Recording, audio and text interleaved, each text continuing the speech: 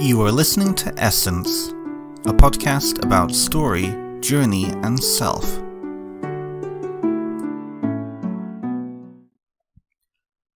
Hello everybody, and welcome to another episode of Essence, a podcast about journey, story, and self. I, of course, am Ben Stimpson, your host, and Essence is a part of Paduka Wellness, my counseling practice located in Ontario, Canada. On today's show, I'm very pleased to sit down and speak with somebody I've been following for probably about 6 years now. Pax Gray is a podcaster. He is an educator in his Muggle life. He is a spiritual journeyer. He's led a very interesting spiritual journey, and he is also a facilitator. And I've followed him, as I said, about 5 or 6 years now, but it was only until really recently that we really connected and started speaking. And it turns out that he's a good friend of one of my best friends, so we had that little bit in common there. His story is very interesting in and of itself, and around the same time that I was putting Essence together, he was putting his own podcast together. He has a couple of more episodes out than I do, and I'm slowly catching up. He grew up in a very evangelical Christian household. He found himself shunned from that community when he started to realize his homosexuality, that he was gay. He went into to become a monk. That didn't work for him. He found Hinduism and started to explore Hinduism, and as well as paganism and witchcraft. And we're going to talk about that journey for him through his spiritual life, interconnected with his sexuality and interconnected with social justice, which has been a theme in his life all the way through. We're going to talk about what it's been like for him to step into that place of facilitating a podcast, being an interviewer, and also being an interviewee, which is a very different experience, especially for people like myself and him who are introverts, and what it's been like for him to build a podcast, which I was very interested in hearing about because my own journey being a podcaster myself. So I hope you enjoy today's chat. I will post the details for his podcast down below, and without further ado, let's dive right in. Okay. Hello, everybody, and welcome to the show. I am very delighted to have an acquaintance and hopefully fast friend, Pax, on the show today. Pax is a fellow podcaster. He's just debuted his podcast around the same time I debuted this one. I've been following Pax on his social media for about 5 years now, and I was keen to have him on the show to ask him about his spiritual journey, his feelings on love, life, and the world around us, and his journey through podcasting so far. So welcome, Pax. Thank you. It's nice to be here. So, Pax, I want to start off the show for people who may not be aware of your journey and who you are already. You've had quite a spiritual journey, haven't you? Well, it's a hot mess. It's a winding road of every which way. So. Can you begin with kind of where are your roots? Where do you come from? And kind of where, like, give us the Coles Notes version of what your life has been. Sure. I was raised in the Panhandle of Oklahoma and to nominally Christian family. And I say that, and even so, one of my first books I remember having was my mom's book on tarot, the yellow and white book. And I remember looking at the images before I could even read the words and being fascinated by the mystical, fascinated by what was in there. But I had Pentecostal preacher uncles on both sides of the family. That kind of says where we came from. And with that journey in high school, I converted to fundamentalist Christianity in Southern Baptist Church. Yeah. And wound up becoming a youth intern working at the church. And then in college, signed up to be a missionary. And so I went from Podunk, Oklahoma, and they sent me to Los Angeles, California to live in a home with guys that they bring in from prison to get off of drugs. So it was a big experience, a big change. Um, and one of the other pieces of that was that working in college ministry as well there. And that was my first exposure to feminists, to gay rights advocates, to many different types of people I'd never had any concept of at all. And it was there that I began to realize I might be one of them, and wrote back asking for prayer for homosexual inclinations. And with that, they brought me home and held a public shunning. It was actually open to the whole community, where they turn their backs and basically say, we deliver you unto Satan, that you might be saved in the last day. And it's an idea that maybe you'll come to true repentance and not feel that. That was very traumatic. Obviously, I was hoping to go into ministry. Yes. And still hadn't accepted my sexuality. Down the road, I converted to Catholicism and determined to become a monk so I could just be celibate. And I did. I became a Marianist monk. Can I ask you a little bit about that before Absolutely. we can move forward? That's quite a leap. I mean, I come from a community in Canada here that is a lot of fundamentalist churches, a lot of Protestant churches, right? To go from very like Southern Baptist, like fire and brimstone, to Catholicism, that's quite a leap. What kind of interested you in that? Initially it was the idea of just being celibate. And so it was the only church I knew of that had any type of, place for celibate people, because again, I hadn't accepted my sexuality fully. And so it was like, that's the way about it. I will say it was a tough transition though. They have an RCI process where, I'm sorry, yeah, I don't remember, Rite of Christian Initiation for Adults. Yeah, that's RCIA. I actually went through it 2 different years because I was still unsure. And it was like, well, this is radically different than where I came from. Before I actually made the leap and being confirmed, and then looking into, obviously the monastic life. Yeah. And so you became a Franciscan monk? Marianist. A Marianist monk. Sorry. Right. You strike me as Franciscan now. This is why okay.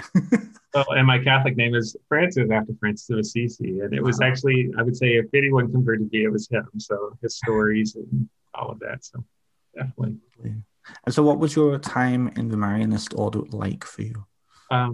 It's very interesting. Before I visited 2 different communities, and one was a Trappist community. And as you know, they're contemplative and have little to no access to outside life. It was in the Ozarks. It was beautiful. They grew their own food. They had a river right next to the monastery that you could swim in. And I was ready to sign up right then and there. I enjoyed the quiet. And then they talked to me that you realize the only time, if you take vows, the only time you leave is when your parents die, to visit their funeral. And perhaps maybe if it's a sibling. Right. And that scared me. I was like, oh my gosh, maybe I'm not ready for this. And so the Marianists, actually, a lot of them teach seminary. They're very active in the community. And so that was why I went that route. Had it been the other way around, I probably would still be there. Oddly enough. So was it that family life? 'Cause I mean, I know, we share a couple of friends from Oklahoma, big families, big community, very, very family centered. Was it that just did it for you? As far as the Marianist family, or from, I loved it. Yeah, they were very loving, welcoming, community centered, social justice centered, which it was not emphasizing, the Southern Baptist faith, but actually it was Catholicism that awakened me to that aspect of things. And I loved it. I joked that I was the Maria, but if you've seen Sound of Music, because I couldn't follow the rules very well. We have times of grand silence where you're not allowed to speak and do that. And I'd get in trouble because I'd be talking or playing music or something like that, or falling asleep during lessons. And yeah. But it was a good community, and it was there that I had a great spiritual director who actually helped me make peace with my sexuality. A wonderful priest. Beautiful. Says, go and find someone and settle down. God understands. And that was a revelation to me, to actually hear that. And that was actually what stepped me out of, or why, caused me to step out of that and back into the world. and actually at that point had left Christianity behind too. He may not have suggested it had he known that was the route, but I realized, so much of the church is not welcoming, especially at that point in time. We're talking, the early 90s. And yeah, so still had that spiritual bent, still had that spiritual interest, but not so much within Christendom. Absolutely. And was it at this point that you turned to Kaula Shaktism? Yeah, so I began to read on different world religions, growing interested, and one of them that fascinated me was Hinduism. Just simply that there's many different faces of God and many different names of God. And I found that so beautiful. Yes. And so the more I studied, I began to visit the temple here in Oklahoma and became friends with the priest. And he actually we went through a rite where you visit with an astrologer, a Vedic astrologer, who gives you the first syllable of your name. It's called a seed syllable. And you receive your Hindu name. And that was kind of how they consider conversion. Again, there's not actually a rite of conversion, but that's how they did. And from there began to look at possible spiritual teachers, and had one that was actually very welcoming towards gay and lesbian people. And it was Kaula Tantra, Shakta. And so when you hear Tantra, don't automatically think sex. That's here in America, that's the common thing. Oh, it's all about, no, it's that all of life is holy, even the ugly parts. Even those are holy, those are sacred. And that's where like sex becomes sacred, but so does going to the restroom becomes sacred. Right. And what comes out of you goes sacred. And that's a harder part to accept, but it was beautiful. I enjoyed that time there. I spent 3 years as a monk, allowed to live in the world. Because again, you had to find a way, but every day I had spiritual exercises given to me by my guru, and I had to report to him every single day. Right. We wrote, we called, we brought him down from Los Angeles several times to here in Oklahoma. Oddly enough, formed a community in Enid and in Oklahoma City, where people from all over would come hear this guy. In some ways very humble, in other ways maybe not so humble. It's interesting. That's beautiful. And then that evolved into something else. It did, and how that happened is not to bash anyone, but it was, as in the case of many gurus or spiritual teachers, there was some missteps. And one time he came to visit, and the guru was having sex with someone else, and the time watching the other brother take off our robes, and it was just, it was not. At that point, I realized, a little unhealthy right now. Yes, right. So even while I still hold to a lot of those same beliefs, the more of Vedanta, the practice of it was less so. Right. And that funneled into your current witchcraft practice? Yeah. So with that, I still held to the idea, that spirit, God, whatever you call it, has many names, many faces, and it will come in whatever name you call. Whether it's nature, whether it's the tree, whether it's your beloved dog, the divine is there. And paganism in many ways answered that same thing, but in a very Western concept, which I understood a little better, which I was able to grasp. And gosh, it's been a long, long time now that I've practiced and into the witchcraft I practice today. Absolutely. So in the witchcraft community, I mean, it's a difficult question I'm asking, I know, but in the witchcraft community, where would you find yourself in all of that? Are there particular traditions that you kind of align with, or? My first exposure was Wicca, but it was a reclaiming witchcraft. I don't know if you're familiar with Starhawk and some of them. They were the first. Sorry, I was going to say, for the benefit of our listeners, I'm aware of them, but can you explain a little bit more about reclaiming?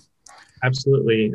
Reclaiming tradition is very much social justice centered. So they are strongly, whereas maybe traditional Wicca may lean, not all of it, but much of it leans very heterocentric. God and goddess are a couple. They mate. They have, it's this whole cycle built around that. Reclaiming is not necessarily like that. It leans strongly towards a goddess spirituality, but it's very much stands on the side of the oppressed, the hurting, nature, in support of women, in support of gay and lesbian, transgender people. And so their spirituality and their way of living is based on that. Right. Right. And that was a heavy influence for you in the beginning. Recognize that old Catholic influence. Isn't that funny that social justice still stuck after all that time? That each one follow. And so now you're, I understand you're connected with a temple now in Oklahoma City. Yes. And there are, you do community outreach work as well, don't you?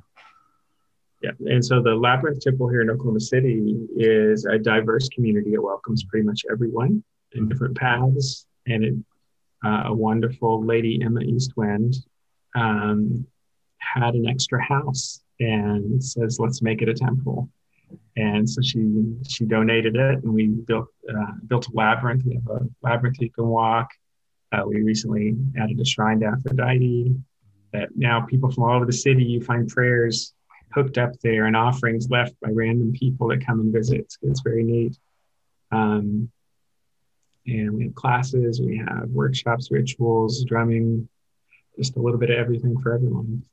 It seems like a real hub too. I a few weeks ago or a month, lockdown, I don't know when time is, I have no idea. But you had a member of the Order of Bards, Ovates and Druids, which I'm a part of, come onto your show.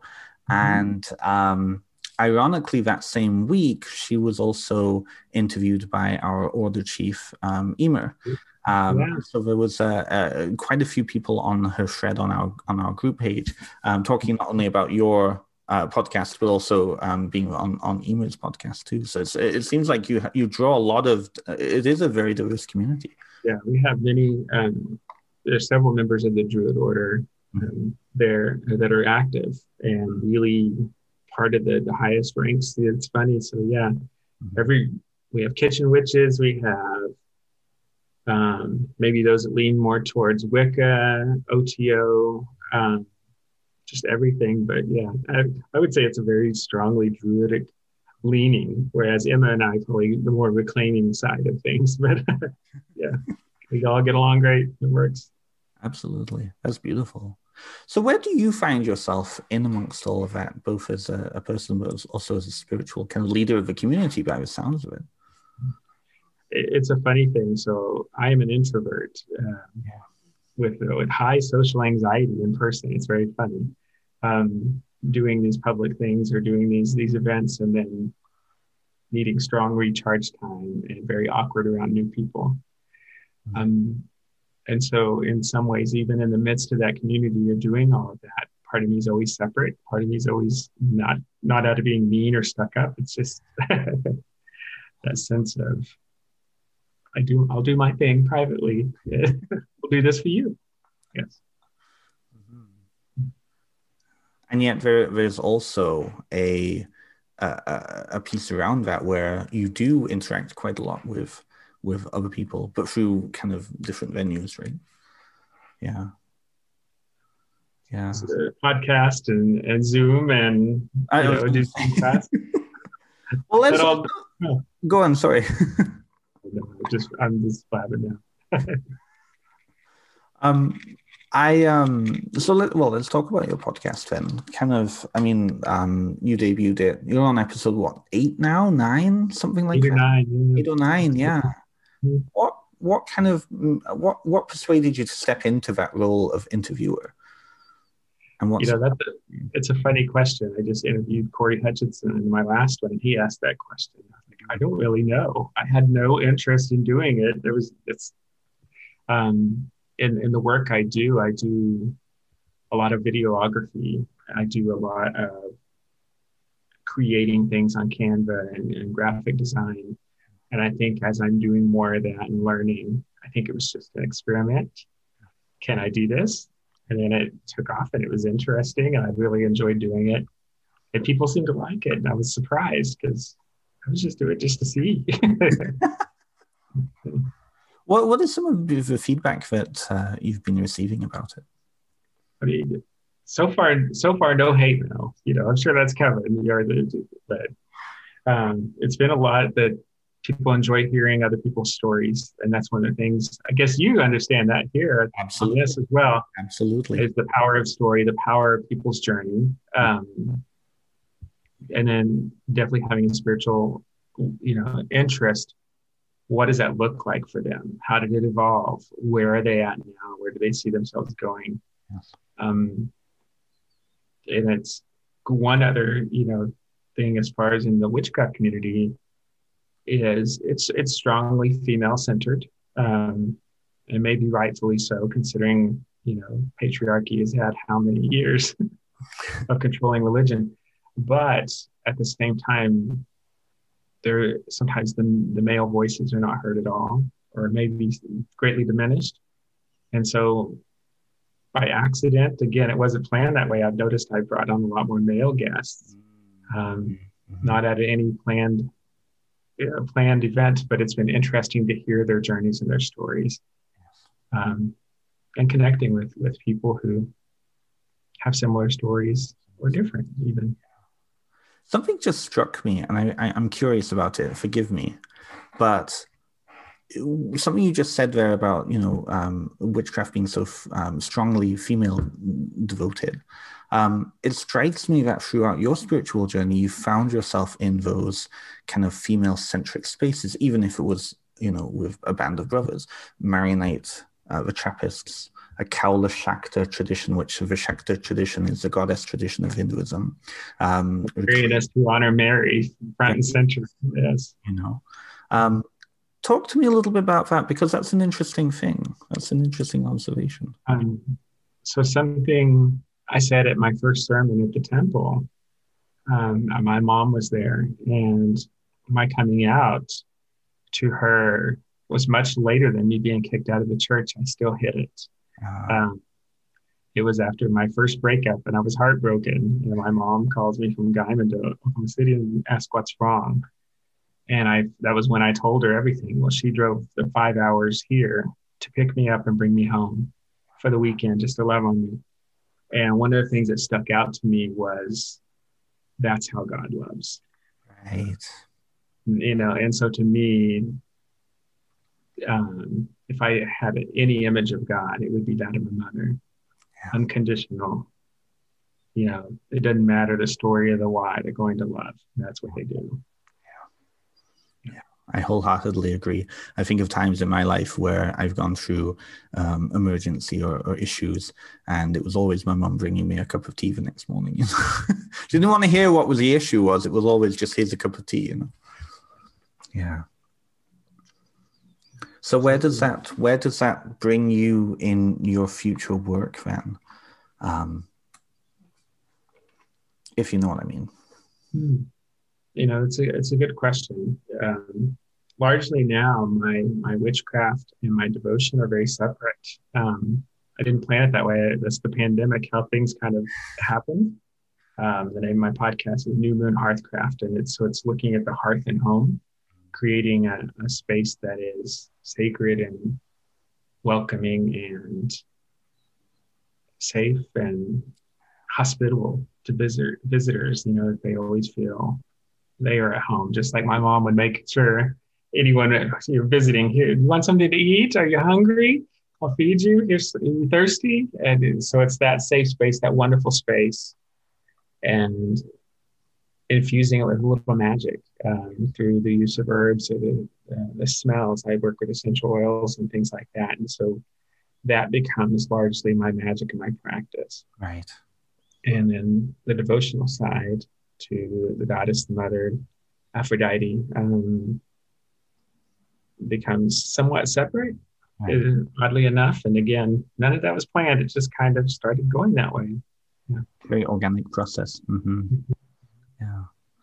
Yeah. There's what you said about being that welcoming facilitator. You know, I know you didn't want to talk about your day job, but in that day job, you do have. I mean, it's a very facilitation background, right? And even on your social media, like something that strikes me every single time, every morning, I groggily open up Facebook and there's a question from Pax for all the people on his page, and you have a fair following on your Facebook group and on your Facebook profile, I should say. And it's a different question every single day, sometimes two. What got you started asking those questions on your Facebook page? And especially the number of people who respond, they love these questions. What got you started and how has that evolved for you? So I have been doing it about 7 years now, maybe almost 8. And how it started, I was with my partner for 16 years and he passed away of brain cancer. And at the time he passed away, my social anxiety was extreme to the point it was hard to even leave the house at all, except to go to work and come home. And then he dies, and in that process, losing everything. And I wasn't on, I think I may have had a Facebook, but I never posted. One of those people, just kind of lurk and maybe not even look at it for months on end. I asked a question on there, and I don't remember even what the original question was. And people answered, and I didn't realize it was on public, and people just like, and then the next day I asked another question about something again, and people answered. The third day, someone said, well, where's your question? And that's how it started. And it helped me to start kind of overcoming my social anxiety. I remember reading books and watching videos on how to overcome it, because I realized with my partner dying, I know no one. I don't really have any friends. I don't know how to connect to people. And so reading those, and part of it, I remember reading somewhere that said, if you memorize these 10 questions, you can carry on a conversation, because what would happen is I would freeze and I wouldn't know what to say. And then it would get awkward, and I'd get out of there. Right. And so I memorized 10 questions to ask. And that helped me then started asking questions on Facebook. And that's how it started. Beautiful. Can I ask you what those 10 questions are? Off the it was something like, it was questions, they were simple ones, tell me 3 interesting things about you. What is something unusual that not many people know? What are some of your favorite places? Things like that. Now looking back 8 years, I'm like, what were they? I'm sure if I put my mind to it, I could come up with them. But they were along those lines. They weren't overly deep, but enough that would gauge people to feel special, feel heard. Not totally typical questions, but enough that could spark conversation, and maybe for an introvert like me, could actually respond to it. And, That's beautiful, and on what you like, that word heard, right? That is such a pivotal word for everybody. Everybody needs to be heard, and a lot of people don't know how to hear. That's an issue, right? Over the past 7 years and asking those questions, has anything surprised you? Have you had moments where even like either the response or coming back to the question, has it surprised you? Absolutely. I love asking the questions just simply to hear people's experience. Those are probably my favorite questions that go a little bit deeper. I don't ask them all the time. One where what was something that, shifted your life or something like that. And people tell stories of abuse, of hurt, of rape, and things that will break your heart. Yes. And it gives, me such a sense of empathy for them and a connection that I just want to reach my arms around them and just hold them, till those pieces come back together again. They make you laugh, they make you cry. People have some crazy experiences, paranormal, whatever it may be, any type of experience. Yeah. It's broadened my perspective because I have a worldview, and it's challenged me to broaden it. For years, I felt like I had a lot of anger towards Christianity until I met some Christians who were a little more like Jesus and less like the church, perhaps. But Have you surprised yourself with the type of question that you wanted to ask on a particular day? Have there been moments like that? Hmm. That's a hard one. I don't know if I have or not, to be honest. I typically do them, as you say, early in the morning, before I'm fully awake. Right. It's one of those things, my mind doesn't stop. And so when I'm sleeping, there's something going on in there. And so when I get in, I'll throw it up in there. And so without a lot of thought necessarily, because that seems to be more natural than if I plan it. I can usually tell those questions going, yeah, wasn't a great one. That's interesting because I remember, I have to preface this. I have a very deep memory for weird little things, but there was a day with there was a question that you posted, and there was a backlash or something. People didn't appreciate the question, or there was something that they misconstrued it or something like that. You came back with a second question later in the day, and you could tell that was a little bit more kind of pointed, I guess. But it turned out that the first question was just misconstrued. But it was interesting how many people cared about. I think you had over 100 comments on that. It is interesting. Yeah, I've tripped up a few times and got to get some ire. Mm-hmm. And those are interesting too, because again, when you're asking a question, you're meaning it one way, and the response is very different, or something maybe you didn't perceive as offensive, and it is. And what a learning opportunity, a learning lesson right there. It's like, wow, okay. Not everyone in the world thinks like someone stuck here in the middle of Oklahoma. Shocker. It's quite a place. I mean, a mutual friend of ours constantly is always emailing me and messaging me about things that happen in Oklahoma with, some crazy stories of his side of town. Yeah, we know each other well, and we've been through some of those stories together. He's beautiful. One of my absolute best friends. He really is. So then that brings us kind of full circle with that piece about growing up in Oklahoma. Now where you're sitting here 20, 30 years after you started your journey, what did you learn? What have you learned through all of this life? What have you learned? Probably the lesson I'm learning still, even, but what I've learned, it's very easy to hide from the world.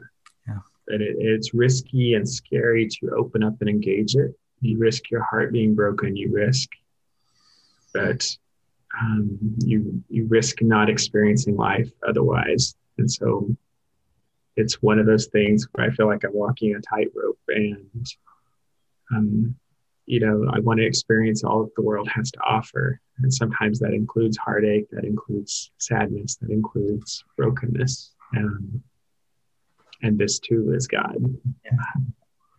Yeah, absolutely.